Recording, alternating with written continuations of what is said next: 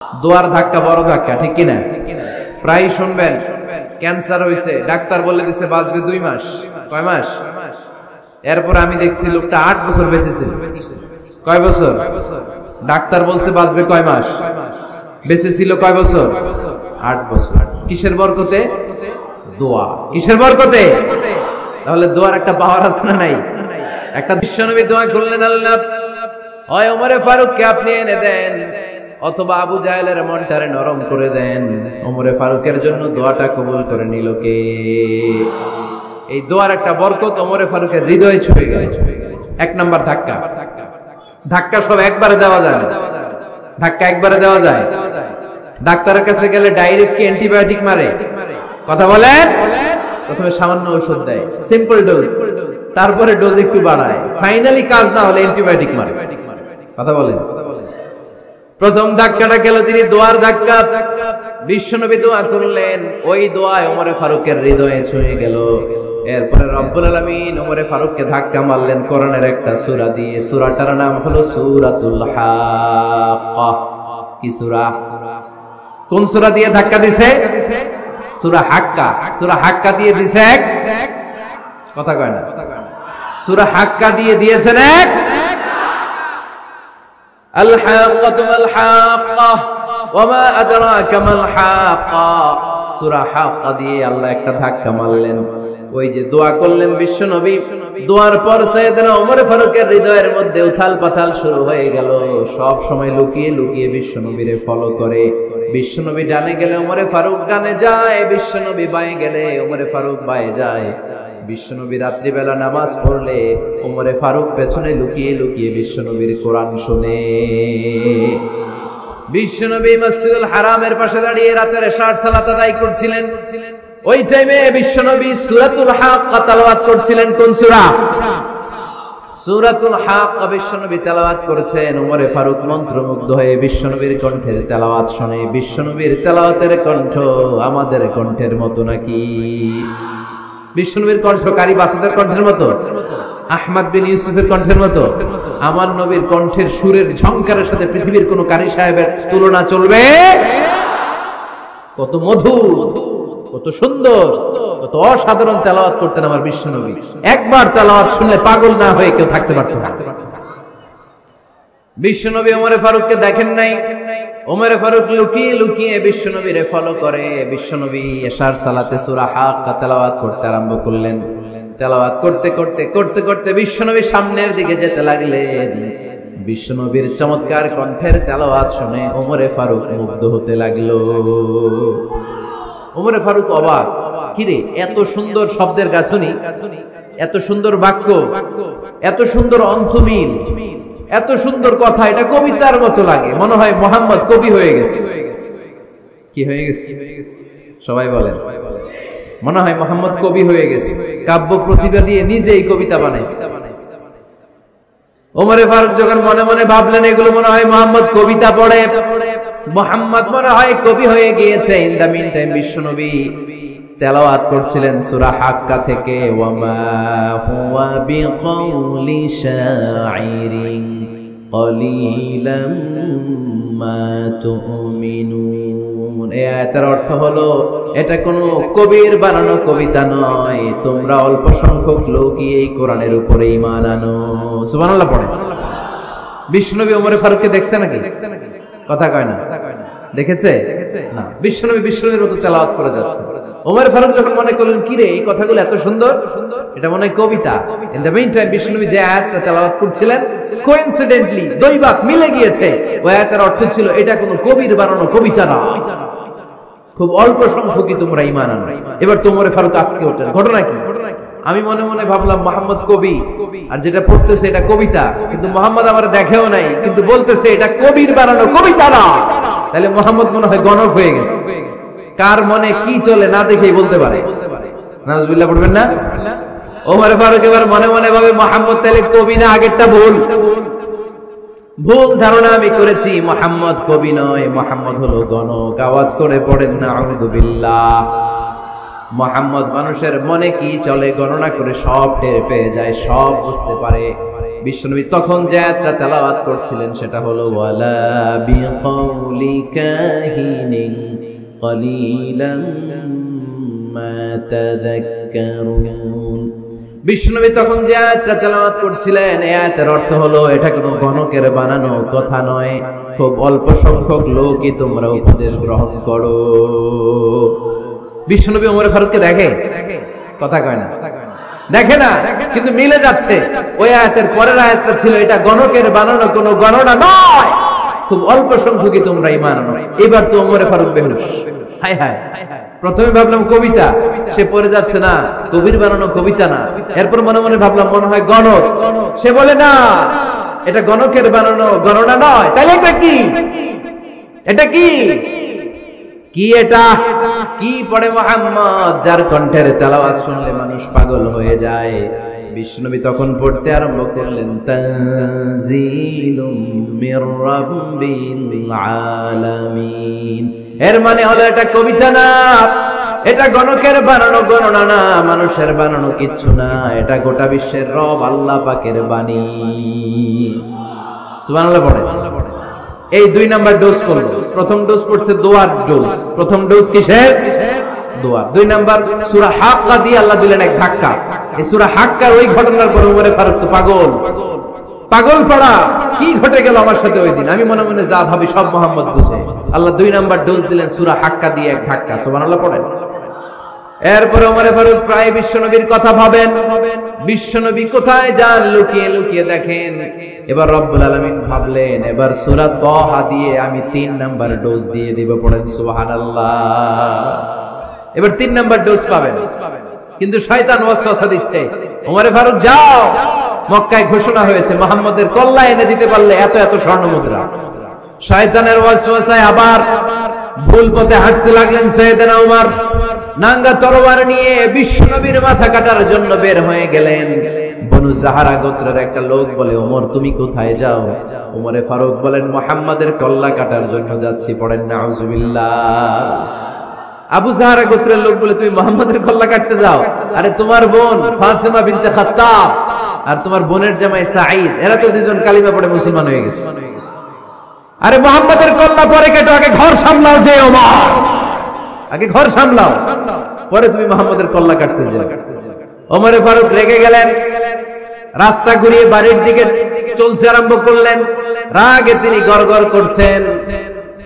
ওমরে ফারুকের বোন ফাতিমা বিনতে খাত্তাব, বোনের জামাই সাঈদ, তাদের দুইজনকে খাব্বাব রাদিয়াল্লাহু তাআলা আনহু সূরা তাহা ঘরের ভিতরে তেলাওয়াত করে শোনাচ্ছিল। পড়েন সুবহানাল্লাহ। সূরা তাহা দিয়ে আল্লাহ একটু পরে ধাক্কা মারবে আরেকটা।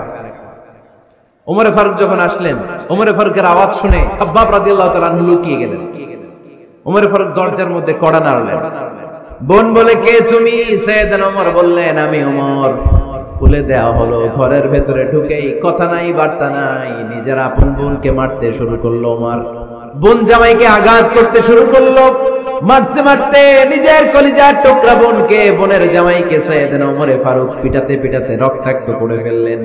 গা দিয়ে ফিনকি বের হয়ে যখন রক্ত বের হয়, সাইয়েদনা ওমরে ফারুকের দিলের মধ্যে মায়া তৈরি হয়ে যায়।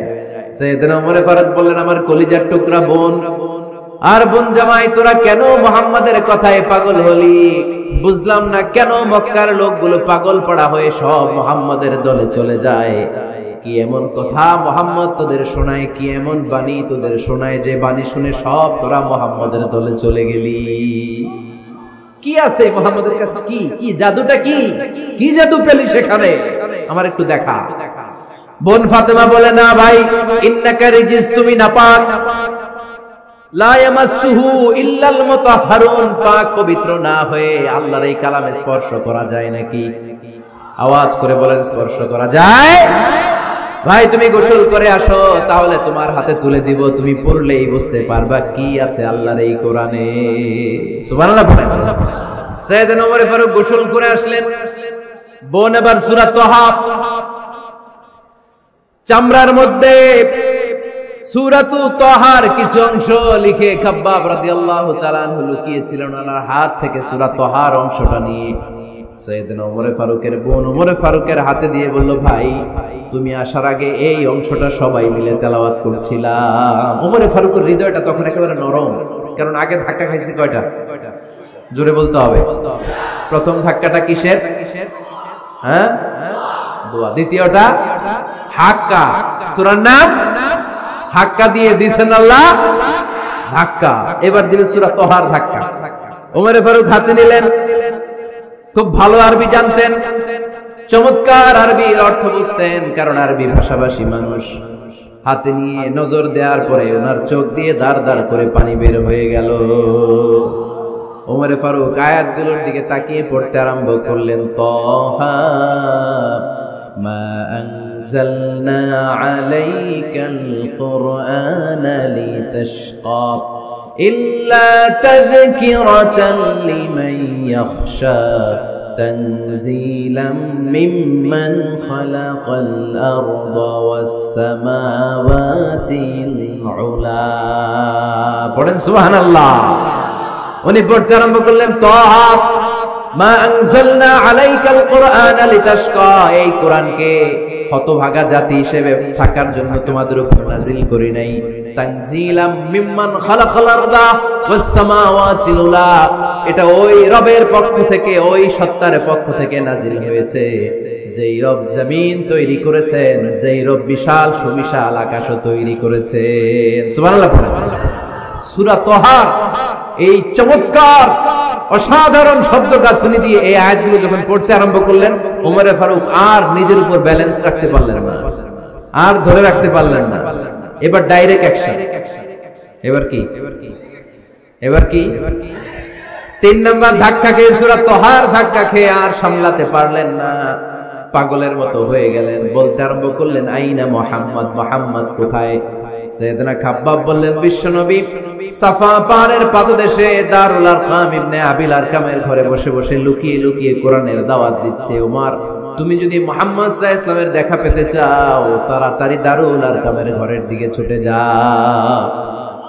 ওমর ফারুক তলোয়ার নিয়ে ছুটলেন, পাগলের মতো ছুটলেন, আর ধৈর্য ধারণ করতে পারেন না। বিশ্বনবীর নূরানি চেহারাটা একবার দেখার জন্য পাগলের মতো ছুটতে আরম্ভ করলেন। ওমরে ফারুককে দারুল আরকামের কাছে আসতে দেখে বিশ্বনবীর চাচা হামজা ইবনে আব্দুল মুত্তালিব এসে বলে, নবী তাড়াতাড়ি দারুল আরকামের ঘর থেকে আপনি পালিয়ে অন্য কোথাও চলে যান। ওই যে ওমর ইবনে খাত্তাব নাঙ্গা তলোয়ার নিয়ে আপনার উপর আক্রমণ করার জন্য ছুটে আসছে গো নবী। বিশ্বনবী বললেন, ও আমার সাহাবারা, ও আমার চাচা হামজা, সবাই আপনারা সরে যান, ওমরে আসতে দেন, ওমরে বাধা দিয়েন না। কারণ কিছুদিন আগে তাহাজ্জুদের নামাজ পড়ে আমি আল্লাহর কাছে একটা বিশেষ দোয়া করেছি, আমার মন বলছে ওই দোয়াটা আল্লাহ কবুল করতে শুরু করেছে। ওমর ফারুক চলে আসলেন, এসে কোনো কথা নাই, চিৎকার দিয়ে বললেন, আশহাদু আল্লা ইলাহা ইল্লাল্লাহ ওয়া আশহাদু আন্না মুহাম্মাদান আবদুহু ওয়া রাসূলুহু, আমি সাক্ষ্য দিলাম আল্লাহ এক, অদ্বিতীয়, আল্লাহ ছাড়া কোনো ইলাহা নাই, নিশ্চয় আপনি মুহাম্মদ আল্লাহর বান্দা এবং রাসূল। সুবহানাল্লাহ। এই কালমা শাহাদাতের ভেতরে আল্লাহর কথা, আমার নবীর কথা ঢুকিয়ে দিয়েছে কে?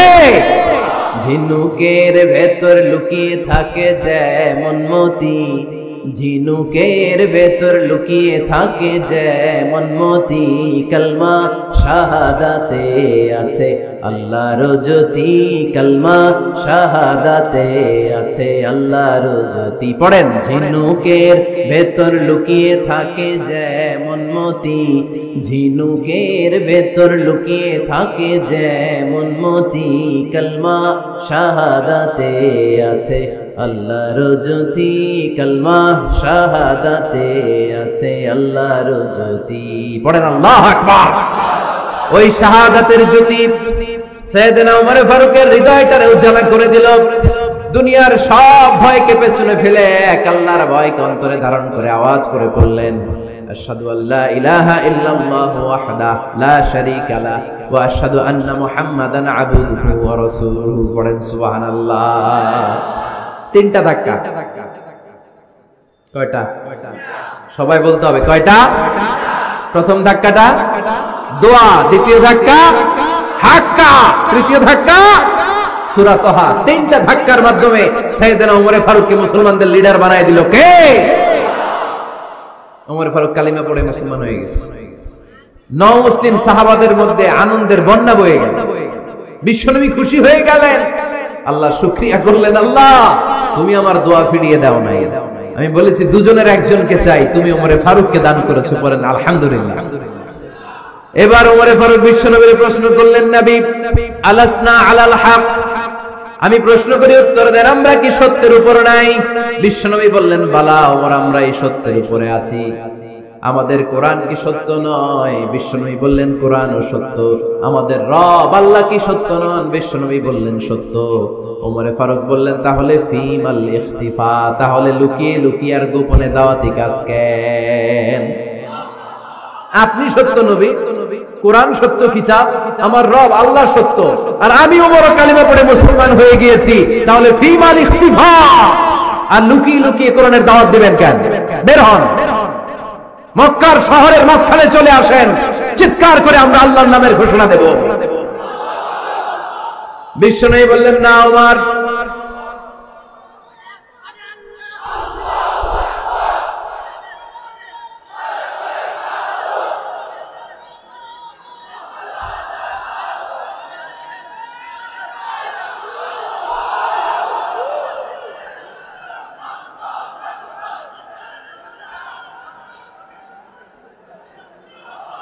বিশ্বনবী ডেকে বললেন, না ওমর, এটা মাক্কি জীবন, ওমর এটা মাক্কি জীবন, এখানে দাওয়াতি কাজ করব লুকিয়ে লুকিয়ে আস্তে আস্তে। আল্লাহ যখন আমাদেরকে বিজয়ী করে দিবেন, তখন আমরা প্রকাশ্যে দাওয়াত দিলে কোনো সমস্যা নাই। সাইয়েদনা ওমর ফারুক বলেন, না ও নবী, আমার উপর ছেড়ে দেন, আমি দেখব আপনি আমারে শুধু মক্কার জমিনে একটা মিছিল দেওয়ার অনুমতি দেন। কিসের অনুমতি? আল্লাহর নামের তাকবীর দেওয়ার অনুমতি দেন। বিশ্বনবী বললেন, ঠিক আছে, সাবধানে তাকবীর দিও। ওমর ফারুক তাকবীর দেওয়ার জন্য লোক খুঁজতে আরম্ভ করলেন। নও মুসলিম 11 জন সাহাবাকে খুঁজে পেলেন। কয়জন? ওমর ফারুক বললেন 11 জনই চলবে। 11 জনকে 2 লাইন করলেন। কয় লাইন? পিছনে 6 জন, সামনে 5 জন। পিছনের লাইনের নেতা বানিয়ে দিলেন বিশ্বনবীর চাচা হামজা ইবনে আব্দুল মুত্তালিবকে। প্রথম লাইনের 5 জনের নেতৃত্ব দিতে আরম্ভ করলেন সাইয়েদনা ওমর ফারুক নিজেই। 2 লাইন তাকবীর দিতে জানলে বেশি মানুষ লাগে না, 10 জন দিয়ে গোটা বিশ্বটারে কাঁপিয়ে দেয়া যায়। 11 জন 6 আর 5। ওমর ফারুক সামনে দাঁড়ালেন। ওমর ফারুক সামনে দাঁড়িয়ে এবার আল্লাহর নামের স্লোগান দিবেন।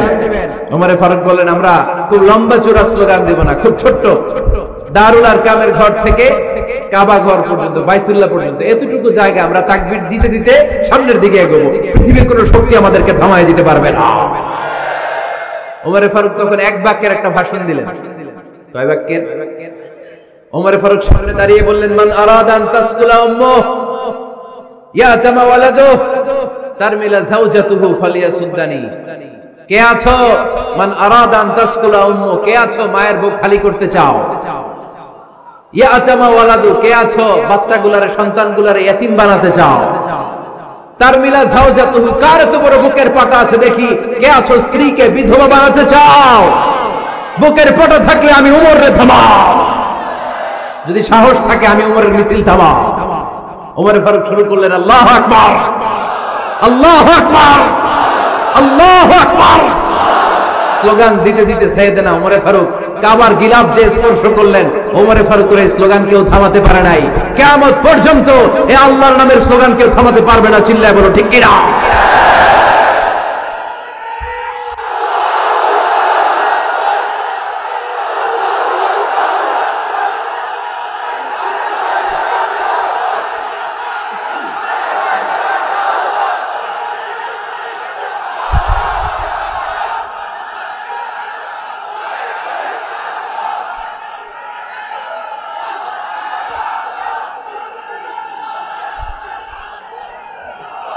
ওমর ফারুকের স্লোগান সেদিন মক্কায় কেউ থামাইতে পারছিল? আওয়াজ করে বলতে পারছিল? এখনো আল্লাহর নামের স্লোগান কেউ থামাই দিতে পারবে? কিয়ামত পর্যন্ত আমার রবের স্লোগান কেউ থামাতে পারবে? পারবে না। ওমর ফারুক স্লোগান দিলেন, আবু জাহেল, উতবা, শাইবা, ওয়ালিদ ইবনে মুগীরা আল্লাহু আকবার ধ্বনি শুনে বাইরে আসছে। কিরে এত বড় স্লোগান, আমাদের কাছ থেকে পারমিশন নেয় নাই, অনুমতি নেয় নাই। অনুমতি নেওয়া ছাড়াই স্লোগান শুরু। বের হয়ে দেখে মিছিলের সামনে ওমর। ওমরে ফারুককে দেখে আবু জাহেল দিছে এক দৌড়, উতবা দিছে আরেক দৌড়, শাইবা দিছে বহু দৌড়। সুবহানাল্লাহ পড়বেন না? এজন্য ওমর বেশি লাগে না, ওমর লাগে একজন। চিল্লায় বলতে হবে ওমরে ফারুক লাগে কয়জন? একজন। ওমরই গোটা বিশ্বের চেহারা পাল্টে দিতে সক্ষম। চিল্লায় বলেন ঠিক কিনা? গোটা বিশ্বে মুসলমানদের আছে করুণ অবস্থা। আমাদের কোনো সেন্ট্রাল লিডারশিপ নাই। আমাদের মুসলিম দেশগুলোর এক করে রাখবে, ভাইয়ের ভাইয়ের মতো রাখবে, আমাদের স্বার্থ নিয়ে কথা বলবে, এরকম নেতা আমাদের নাই। ঠিক কিনা? আমরা সেই ওমরে ফারুকের অপেক্ষায়, আমরা সেই ইমাম আল মাহাদির অপেক্ষায়, যার একটা হুঙ্কারে আর আহ্বানে গোটা বিশ্বের সব মুসলমান এক প্ল্যাটফর্মে চলে আসবে। ওইরকম নেতা একজন লাগবে। কয়জন? গোটা মুসলিম উম্মাহকে একত্রিত করার জন্য একজন ওমরই যথেষ্ট। ঠিক কিনা? আবার বিশ্বনবী বলছেন লা নাবিয়্যা বা'দি ওয়ালা রাসূলা, আমার পরে কোনো নবী নাই, আমার পরে কোনো রাসূল নাই। তবে লাউ কানা বা'দি নাবিয়্যুন লাকানা উমর, আমি নবীর পরে যদি নবী হওয়ার যোগ্যতা কারো থাকে, আমার ওমরের মধ্যে সেই যোগ্যতা আল্লাহ দিয়েছে। প্রভু তুমি বলেছো রাসূল দেবে না, বলনি দেবে না ওমর, বলনি দেবে না হামজা তারিক, খালিদ বিজয় সমর। প্রভু তুমি বলেছো রাসূল দেবে না, বলনি দেবে না ওমর, বলনি দেবে না হামজা তারিক, খালিদ বিজয় সমর। প্রভু তুমি বলেছো রাসূল দেবে না। আল্লাহু আকবার। একটা ওমর দরকার। কয়জন দরকার? কয়জন দরকার? এই পুরা উম্মাহ, মুসলিম উম্মার মধ্যে ওনার পজিশন নাম্বার 3। ওমর ফারুকের পজিশন নাম্বার 1 নম্বর পজিশন বিশ্বনবী সাল্লাল্লাহু আলাইহি ওয়াসাল্লাম। দ্বিতীয় পজিশন আবু বকর। 3 নম্বর পজিশন সুবহানাল্লাহ পড়বেন না? আশরাতুল মুবাশশিরিনা বিল জান্নাহ, জান্নাতের সুসংবাদ প্রাপ্ত অনেক সাহাবার কথা হাদিসে পাওয়া যায়, কিন্তু এক হাদিসে আল্লাহ রাসূল সাল্লাল্লাহু আলাইহি ওয়াসাল্লাম 10 জন সাহাবীর কথা বলেছেন। ওই 10 জনের ভেতরে সাইয়েদনা ওমর ফারুক আছে না নাই? আবার ওমর ফারুক ছিলেন বিশ্বনবীর শ্বশুর। সাইয়েদনা ওমর ফারুকের কন্যা হাফসা রাদিয়াল্লাহু তাআলা আনহাকে বিশ্বনবী বিয়ে করে ওমর ফারুকের জামাই হয়েছে, আর ওমর ফারুককে বিশ্বনবী শ্বশুর বানিয়েছে। সুবহানাল্লাহ পড়েন। আগে জানতেন এটা? ওমর ফারুক রাদিয়াল্লাহু তাআলা আনহু যে বিশ্বনবীর শ্বশুর ছিল, এটা আজকে প্রথম জানলেন। কে কে দেখি? দেখছেন? অনেকেই জানেন। মাশাআল্লাহ, হাত নামান, আমরা জেনে নিব, জানতে কোনো সমস্যা নাই। বাঁচতে হলে জানতে হবে। বাঁচতে হলে কি করতে হবে? জানতে হবে। 4 জন খলিফার 2 জন হচ্ছে বিশ্বনবীর মেয়ের জামাই, বাকি 2 জন হচ্ছে বিশ্বনবীর শ্বশুর। সাইয়েদনা উসমান রাদিয়াল্লাহু তাআলা আনহুর কাছে বিশ্বনবী সাল্লাল্লাহু আলাইহি ওয়াসাল্লাম 2 কন্যাকে বিয়ে দিয়েছেন। বিশ্বনবী সাল্লাল্লাহু আলাইহি ওয়াসাল্লামের মোট কন্যা 4 জন। কয়জন? বড় মেয়ের নাম যায়েনব রাদিয়াল্লাহু তাআলা আনহা, ওনার স্বামীর নাম ছিল আবুল আস ইবনে রাবি'। তারপরের মেয়ের নাম হচ্ছে উম্মে কুলসুম, ওনাকে বিয়ে দিয়েছিলেন বিশ্বনবী সাইয়েদনা ওসমান রাদিয়াল্লাহু তাআলা আনহুর সাথে। উম্মে কুলসুম রাদিয়াল্লাহু তাআলা আনহার ইন্তেকালের পরে আরেক মেয়ে রুকাইয়াকে বিশ্বনবী সাইয়েদনা ওসমানের কাছে আবার বিয়ে দিয়ে দিলেন। সুবহানাল্লাহ পড়েন। আর সবচেয়ে ছোট্ট কন্যা ফাতেমা রাদিয়াল্লাহু তাআলা আনহাকে বিয়ে দিয়ে দিলেন নিজের চাচাতো ভাই সাইয়েদনা আলী রাদিয়াল্লাহু তাআলা আনহুর সাথে। তার মানে সাইয়েদনা ওসমান আর সাইয়েদনা আলী ছিল বিশ্বনবীর মেয়ের জামাই। ঠিক কিনা? আর সাইয়েদনা আবু বকর রাদিয়াল্লাহু তাআলা আনহুর কন্যা আয়েশা রাদিয়াল্লাহু তাআলা আনহাকে বিশ্বনবী বিয়ে করে আবু বকর রাদিয়াল্লাহু তাআলা আনহুকে বানালেন শ্বশুর। আর ওমর ফারুকের কন্যা হাফসা রাদিয়াল্লাহু তাআলা আনহাকে বিয়ে করে ওমর ফারুককেও বানালেন শ্বশুর। তাহলে 4 খলিফার 2 জন জামাই। 2 জন? আওয়াজ করে বলতে হবে, 4 খলিফার 2 জন, বাকি 2 জন। ওমর ফারুক রাদিয়াল্লাহু তাআলা আনহুকে আল্লাহ তাআলা জ্ঞানও দিয়েছেন, আবার প্রজ্ঞাও দিয়েছেন। জ্ঞান আর আল্লাহর ভয়, তাকওয়া। আমার প্রিয় ভাইরা, রামগঞ্জের ভাইরা, তাই না? রামগঞ্জের ভাইরা, কোন ব্যক্তিকে যদি আল্লাহ তাআলা জ্ঞান দেয়, আবার যদি তাকওয়ার গুণ দেয়, জ্ঞানও আছে, আবার আল্লাহর ভয়ও আছে। এই লোকের কেউ থামায় রাখতে পারবে না, এরা কেউ থামায় রাখতে পারে না। সে গোটা বিশ্ব জয় করবে। সাইয়েদনা ওমর ফারুককে আল্লাহ তাআলা জ্ঞানও দিয়েছেন, আবার তাকওয়াও দিয়েছেন। সুবহানাল্লাহ পড়ে। বিশ্বনবী সাল্লাল্লাহু আলাইহি ওয়াসাল্লাম স্বপ্ন দেখলেন, বিশ্বনবী দুধ খাচ্ছেন, আঙ্গুলের ভেতর দিয়ে ফাঁক দিয়ে দুধ বের হয়, বিশ্বনবী দুধ খাচ্ছেন। খেতে খেতে একটু দুধ আঙ্গুলে লেগে আছে, এই আঙ্গুলটা কারো মুখে না দিয়ে বিশ্বনবী সাল্লাল্লাহু আলাইহি ওয়াসাল্লাম ওমর ফারুকের মুখের ভিতরে ঢুকায় দিলেন। অতিরিক্ত দুধটা ওমর ফারুক খেলেন। সাহাবারা বললেন, মাযা আওয়ালতা বিহি ইয়া রাসূলুল্লাহ, হে আল্লাহর রাসূল, এই স্বপ্ন দিয়ে কি বুঝালেন? বুঝলাম না। বিশ্বনবী সাল্লাল্লাহু আলাইহি ওয়াসাল্লাম বললেন, আওয়ালতু বিহি আল ইলম, এটা দিয়ে আমি জ্ঞান বুঝিয়েছি, কারণ অতিরিক্ত দুধের অংশটা আমি কাউরে না দিয়ে ওমরকে দিয়েছি, তার মানে ওমরের জ্ঞানের কোনো তুলনা হয় না। এজন্য স্বপ্নে যদি কেউ দেখেন আপনি দুধ পান করছেন, এটা প্রমাণ করে আল্লাহ তাআলা আপনাকে দ্বীনের জ্ঞান দান করবেন। আবার বিশ্বনবী সাল্লাল্লাহু আলাইহি ওয়াসাল্লাম আবার আরেক রাতে স্বপ্ন দেখলেন, সাহাবারা লাইন ধরে বিশ্বনবীর সামনে দাঁড়ানো, কোন সাহাবার জামা নাভি পর্যন্ত, কোন সাহাবার জামা হাঁটু পর্যন্ত, কোন সাহাবার জামা টাকনু পর্যন্ত, কোন সাহাবার জামা আরো ছোট, কিন্তু ওমরে ফারুকের জামা বিশ্বনবী দেখলেন এত বড়, টেনে হিচড়ে হিচড়ে বিশ্বনবীর সাথে চলছে। সুবহানাল্লাহ পড়বেন না? সাহাবারা বললেন, মা যাওয়ালতা বিহি ইয়া রাসূলুল্লাহ, হে আল্লাহর রাসূল, এটা দিয়ে আপনি কি বুঝাতে চাইলেন? বিশ্বনবী বললেন, আউয়ালতু বিহি আত-তাকওয়া, এটা দ্বারা আমি দ্বীন, দ্বীনদারি বোঝালাম, তাকওয়া বোঝালাম। সুবহানাল্লাহ পড়েন। বিশ্বনবী দেখলেন কোন সাহাবার জামা এতটুকু, কোন সাহাবার জামা এত লম্বা, কোন সাহাবার জামা পা পর্যন্ত লম্বা, আর সাইয়েদনা ওমর ফারুককে দেখলেন ওনার জামা এত লম্বা, ওমর ফারুক টেনে হিচড়ে জামা নিয়ে চলতেছে। বিশ্বনবী বুঝাতে চাইলেন, ওমরের যেহেতু জামা লম্বা, ওমরের ভেতরে আল্লাহর ভয়, দ্বীনদারিও খুব বেশি। চিল্লায় বলেন ঠিক কি না? জ্ঞানও দিয়েছেন, আবার দ্বীনদারিও দিয়েছেন। এই দুইটা জিনিস যদি থাকে, এই পৃথিবীতে তাকে সফল রাষ্ট্রনায়ক বানায় দেয় কে? আবার এই পৃথিবীর বুকে যত নারীরা জান্নাতে যাবে, সব নারীদের সর্দারিনী হবে সাইয়্যিদাতুনা ফাতিমা রাদিয়াল্লাহু তাআলা আনহা। এই দুনিয়াতে যত যুবকরা জান্নাতে যাবে, তাদের সর্দার হবে সাইয়েদনা হাসান আর হুসাইন রাদিয়াল্লাহু তাআলা আনহুমা। আর এই দুনিয়ার বুকে যত বয়স্ক মানুষেরা জান্নাতে ঢুকবে, তাদের নেতৃত্ব দিবেন সাইয়েদনা আবু বকর আর সাইয়েদনা ওমর। বয়স্ক যারা আছেন, আপনাদের নেতৃত্ব দিবে কে? হ্যাঁ, একজন কয় আল্লাহ।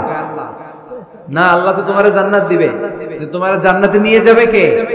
সাইয়েদনা আবু বকর, সাইয়েদনা ওমর। আর ইয়াং যারা তোমরা এসেছো, তোমরা যখন জান্নাতে ঢুকবে, তোমাদের লিডারশিপ নিবে কে? হাসান আর হুসাইন রাদিয়াল্লাহু তাআলা আনহুমা।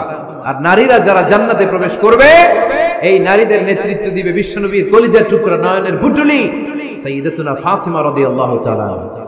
সুবহানাল্লাহ পড়বেন না? Omar Faruk, the super hero of Muslim উম্মাহ। আমরা কাদেরকে সুপার হিরো বানায় রাখছি আমরা জানি না। এই নায়ক নায়িকা, গায়ক গায়িকা, মডেলরা, চোখ ধাঁধানো গ্ল্যামার নিয়ে যারা চলে, এরা আমাদের মডেল নয়। আমাদের মডেল সাইয়েদনা ওমর ফারুক। ঠিক কিনা? ঠিক কিনা? ওমর ফারুক মসজিদে নববীর খতিব, খুতবা দিচ্ছেন। আপনারা কথা শুনতেছেন? কষ্ট হচ্ছে? কষ্ট হচ্ছে কার কার দেখি? তোমার? আরে বাইদা রাখেন রশি দিয়ে এই জায়গায়। বেশি লাফালাফি করতেছো, আল্লাহ বানা। ঠান্ডা মাথায় শোনো, ওকে? মাশাআল্লাহ, ভালো ছিল। থাক, বাধার দরকার নাই, এমনি বসে থাকবে। মনোযোগ আছে না গেছে? আছে? আচ্ছা, আরো কয়েক মিনিট শুনবেন না? আচ্ছা। ওমর ফারুক রাদিয়াল্লাহু তাআলা আনহু জুমার খুতবা দিচ্ছেন। ওঠা বসা করলে আমি আলোচনা বন্ধ করে দেব। নো ওয়ে, নো ওয়ে, কেউ উঠতে পারবে না। সময় দিয়েছিলাম 1 মিনিট। যার উঠে যেতে মনে চায়, সকাল থেকে বসে আছেন, ওয়াশরুমে যাবেন, যান, সময় দিলাম, এরপরে উঠা বসা কেন? আবার একজন উঠতে পারবে না। এদেরকে টাইনে নামান তো, বসান, টান দেন, জামা ধরে টান দেন। হ্যাঁ, টানেন। হ্যাঁ, ঠিক আছে, আরো জোরে বসান, টাইনে বসান। হ্যাঁ, ঠিক আছে, এদেরকে টান দেন, এদের বসান, এগুলো জামা ধরেন, জামা ধরেন, ধরেন, চাদর ধরেন। হ্যাঁ, ঠিক আছে, এই দাঁড়াইছে ঘেরে বসো, বস। এবার এদিকে তাকান।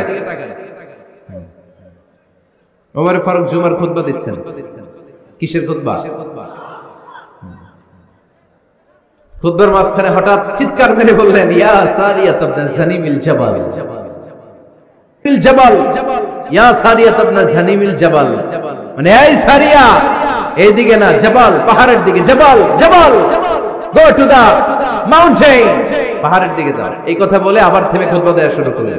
সাহাবারা আগা মাথা কিছুই খুঁজে পেল না। আগের কথার সাথে মিল নাই, পরের কথার সাথে মিল নাই। জুমার নামাজ শেষ।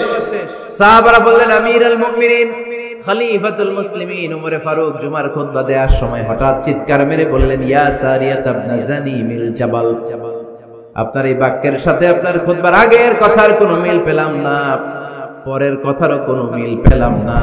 আপনি বুঝিয়ে বলেন কেন বলেছেন, আমরা তো বুঝলাম না।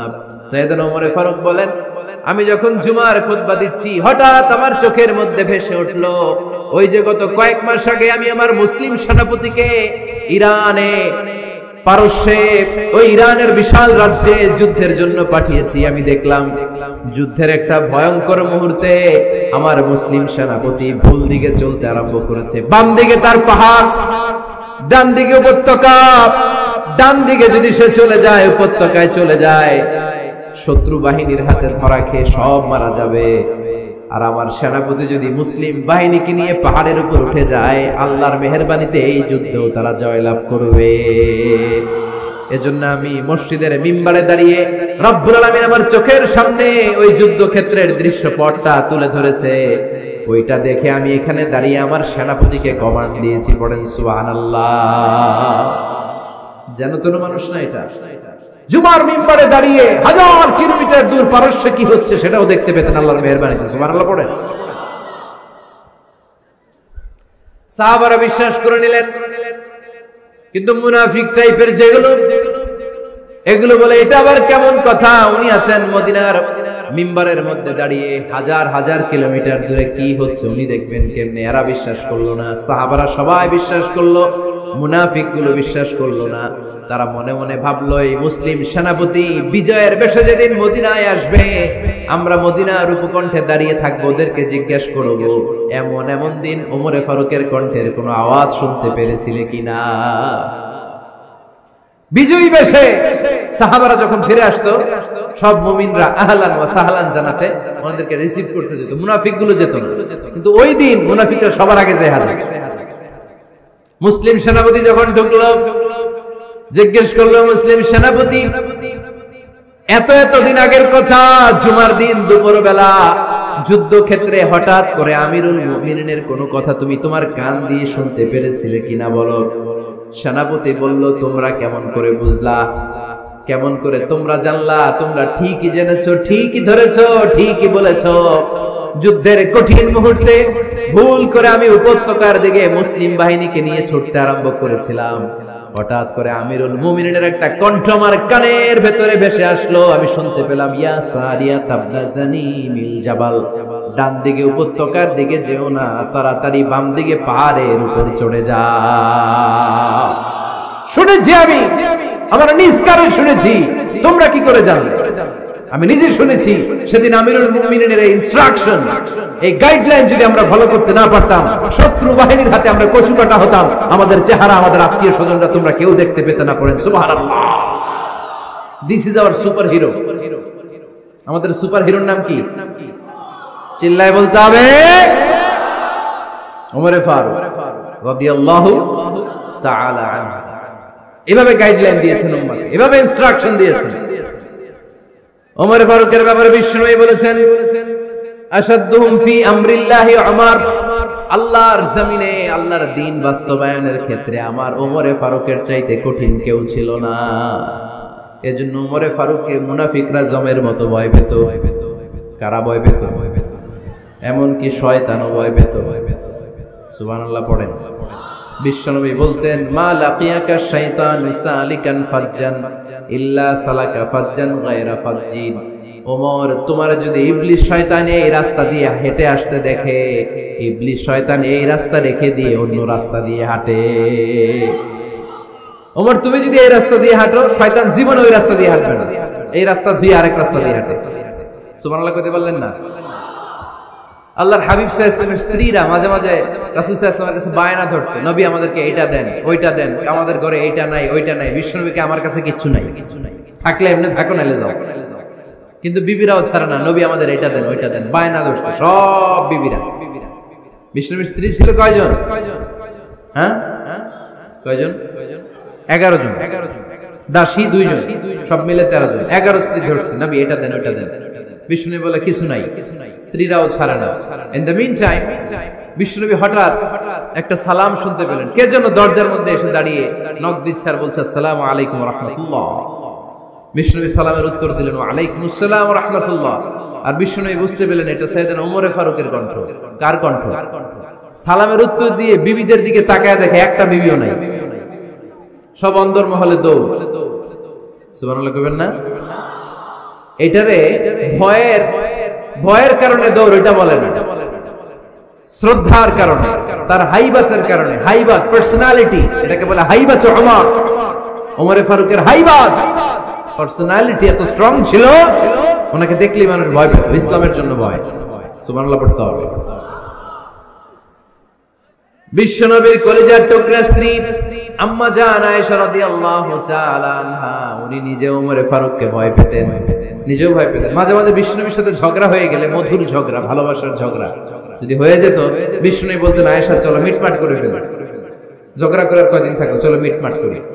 তো মিটমাট করার জন্য রাজি আছো? আম্মা জান আয়েশা বলতেন হ্যাঁ রাজি আছি। তো কারে আনা যায়? ওমর রে ডেকে আনি মিটমাট করার জন্য। আয়েশা রাদিয়াল্লাহু তাআলা আনহা বলে ওরে বাপ রে বাপ, ওমর না না, ওমর গালিজ, ওমরে ফারুককে ভয় লাগে আমার। সুবহানাল্লাহ কইবেন না? বিশ্বনবী যখন বলতেন আয়েশা তাহলে তোমার আব্বুকে ডেকে আনি, আম্মা জান আয়েশা বলতেন ঠিক আছে আব্বুরে ডেকে নিয়ে আসেন। আবু বকর রাদিয়াল্লাহু তাআলা আনহুরে ডেকে নিয়ে আসেন। আমার আব্বুর মতো নরম দিলের মানুষ আমি জীবনে দেখি নাই। আবু বকর রাদিয়াল্লাহু তাআলা আনহু খুব নরম দিলের লোক ছিলেন, তার বিপরীতে ওমর ফারুক ছিলেন খুব কঠিন মেজাজের। দুইটাই লাগে, কথা কন। নরমও যেমন লাগে, গরমও লাগে। নরম গরমের সমন্বয় দরকার আছে না নেই? Hour super hero Omar Faruk রাদিয়াল্লাহু তাআলা আনহু। আমরা যাদের আমাদের ছোট্ট বাচ্চা আছে, ঘরে 2 বছর 3 বছরের শিশু আছেন আমাদের, রাতের বেলা দেখবেন খেতে চায় না, খালি মায়ের জ্বালায়। তো মা তখন বলে এই খাও নাইলে ভূত আসবে, ওই যে বিড়াল আসবে, বাঘ আসবে, ভাল্লুক আসবে, এগুলো বলে না? এগুলো বলে ভুলিয়ে বালিয়ে বাচ্চাকে ভয় দেখে খাওয়াতে চায়। লক্ষ্মীপুরে আপনারা কিসের ভয় দেখান? হ্যাঁ, ভূতের। কিসের? কিসের? বাঘের, কালা বিলাই, কালাসান। আচ্ছা, তো এই যে বাঘ আসবে, ভাল্লুক আসবে, তাড়াতাড়ি খাও, বাঘ আসবে। বাঘের কথা শুনলে বাচ্চারা খেয়ে ফেলে ভয়। এই ভূত আসলে, ভূত তাড়াতাড়ি খা, না খাইলে ভূতে ধরবে তো, খা। সাথে সাথে খায়। মদিনাতে যখন ওমর ফারুক রাদিয়াল্লাহু তাআলা আনহু মদিনার খলিফা, তখন মদিনার বাচ্চারাও মাদেরকে এরকম জ্বালাতো, খেতে চাইতো না। মায়েরা খাবার নিয়ে বাচ্চাদের পেছনে ঘুরতো। তখন মদিনার মায়েরা বাচ্চাদেরকে বলতো তাড়াতাড়ি খাও, হা হুয়া ইয়াতি ওমর, হুয়া ওমর, তাড়াতাড়ি খাও, ওই যে ওমর আসতেছে, ওমর।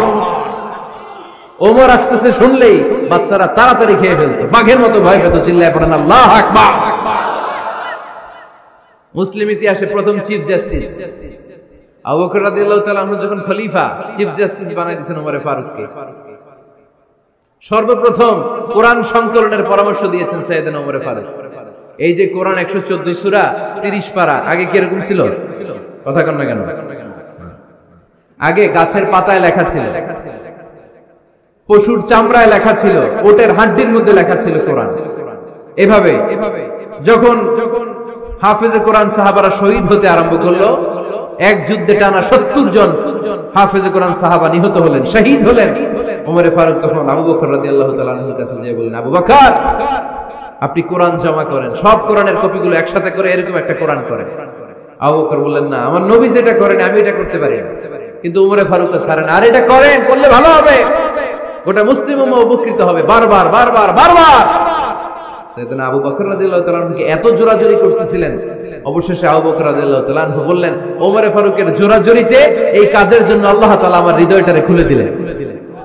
আল্লাহ আমার হৃদয়ের ভিতরে ইলহাম করে দিলেন, আর আল্লাহ বুঝাতে চাইলেন, আবু বকর ওমরের কথাই শোনো, ওমর যেটা বলে তেমনটাই করো। কারণ ওমরে ফারুককে বলা হয় মুহাদ্দিস। কি বলে? সবাই বলেন কি বলে? মুহাদ্দিস নামিয়া। মুহাদ্দিস মানে যে হাদিস বিশারদ, আর মুহাদ্দিস মানে যার মুখ থেকে আল্লাহর কথাগুলো বের হয়। আল্লাহ কি বলতে চায় আল্লাহ তাআলা ওই কথাগুলো, ওই ভাবনাগুলো ওই লোকের মুখ দিয়ে বের করে দেয়। জোরে পড়েন সুবহানাল্লাহ। বিষ্ণু বললেন লিকুল্লি উম্মাতিন মুহাদ্দিস, সব উম্মতের মধ্যে আল্লাহ তাআলা একজন করে মুহাদ্দিস পাঠায়। আমার উম্মতের মধ্যে মুহাদ্দিস লোকটার নাম হলো ওমর। বিভিন্ন সময়ে ওমরে ফারুক যেমনটা ভাবতেন ঠিক তেমন তেমন কোরআনের আয়াত পাঠিয়েছে কে? মদিনার সবচেয়ে বড় মুনাফিকের নাম হচ্ছে আব্দুল্লাহ ইবনে উবাই ইবনে সালুল। নাম শুনছেন? মুনাফিক চিনেন তো আপনারা? ভিতরে এক বাইরে আরেক, তার নাম সর্দার হচ্ছে আব্দুল্লাহ ইবনে উবাই ইবনে সালুল। ইন্তেকালের পরে তার ছেলে আব্দুল্লাহ এসে বলে, ইয়া রাসূলুল্লাহ, একটা চমৎকার ঘটনা, মনোযোগ দিয়ে শুনুন। ইয়া রাসূলুল্লাহ, আমার আব্বা আব্দুল্লাহ ইবনে উবাই ইবনে সালুল মুনাফিকদের লিডার, আপনিও জানেন আমিও জানি, কিন্তু আমার তো বাবা, আমার কি, আমার তো মায়া লাগে। ইয়া রাসূলুল্লাহ, আমার আব্বা ইন্তেকাল করেছে, আপনার গায়ের একটা জামা খুলে দেন। কি খুলে দেন? এই জামাটা দিয়ে আমার বাবারে দাফন দিয়ে দাও, আর আপনি যে আমার বাবার জানাজার নামাজের ইমামতি করবেন, আসেন। ওমরে ফারুক বললেন, না, আপনি যাবেন না। বিশ্ব নবী, দয়ার নবী, মায়ার নবী, রহমতের নবী, মায়া লেগে গেছে, আব্দুল্লাহর চোখের পানি দেখে যেতে আরম্ভ করলেন। ওমরে ফারুক বললেন, খবরদার, নবী যাবেন না। বিশ্বনবী যাওয়ার জন্য রওনা হলেন। ওমরে ফারুক বিশ্বনবীর জুব্বা টেনে ধরলেন। সুবহানাল্লাহ। আমাদের দেশে হইলে কি বলতাম আমরা? বেয়াদবি করছে না? না, সম্পর্কটা এমন ছিল। ওমরে ফারুক জুব্বা টেনে ধরেছেন। যখন আল্লাহ আয়াত নাযিল করলেন, ইস্তাগফির লাহুম আও লা তাস্তাগফির লাহুম ওয়া ইন তাস্তাগফির লাহুম ৭০ মাররাতান ফালাই ইয়াগফিরাল্লাহু লাহুম। বিশ্বনবী ওমরে ফারুককে সরিয়ে দিয়ে জুব্বাটা হ্যাচকা টান মেরে জানাজার নামাজের ইমামতি করে আসলেন।